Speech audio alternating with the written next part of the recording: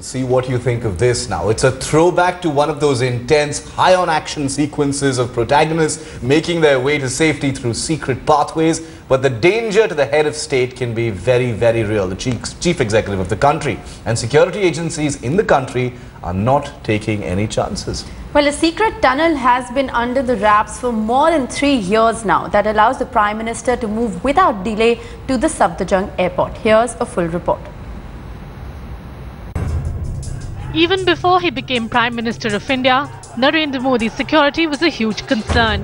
And now, as he prepares to move into 7 Racecourse Road, no stone is being left unturned to make sure he's absolutely safe.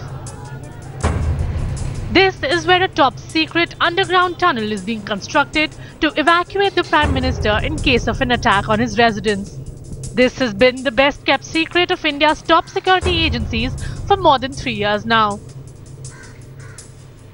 At the moment, we are at Safdarjung Airport, and behind me is the airstrip.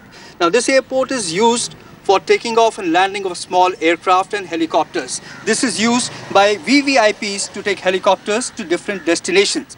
And as you can see that there is some construction work happening here. Now, this is the place which will be connected by this tunnel from the 7 RCR. Now, this will help both avoid inconvenience to traffic and will also help in emergency evacuation of the Prime Minister. This 1.5 kilometer long tunnel will connect the Prime Minister's residence to Safdarjung Airport and will run through Kamal Ataturk Marg, Golf Course and Safdarjung Tomb. It will end at the helicopter hangar at Safdarjung where it meets the ground. The ideal situation is the short distance which we have got, 1.5 kilometers, even less than 3 kilometers.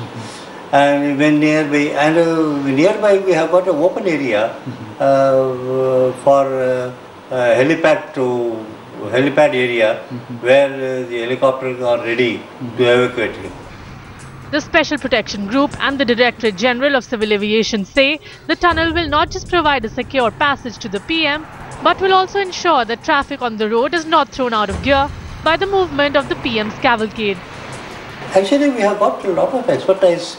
DMRC, Delhi Metro, they have got very good expertise. They have got beautiful tunnels they have created. They should be able to do it very smoothly with proper CMT, crisis management teams evolved, and they can create a beautiful evacuation team. It took us almost 10 minutes to reach 7 RCR from Safdarjung Airport. But the Prime Minister's travel time will be much less due to no traffic obstruction on his route. But in an emergency evacuation contingency situation, the Prime Minister has to be transported to the nearest safest spot in minimum time and at a high speed. And in that scenario, this tunnel will prove to be quite useful. With camera person Parminder Sharma, Atar Khan in Delhi for Headlines Today.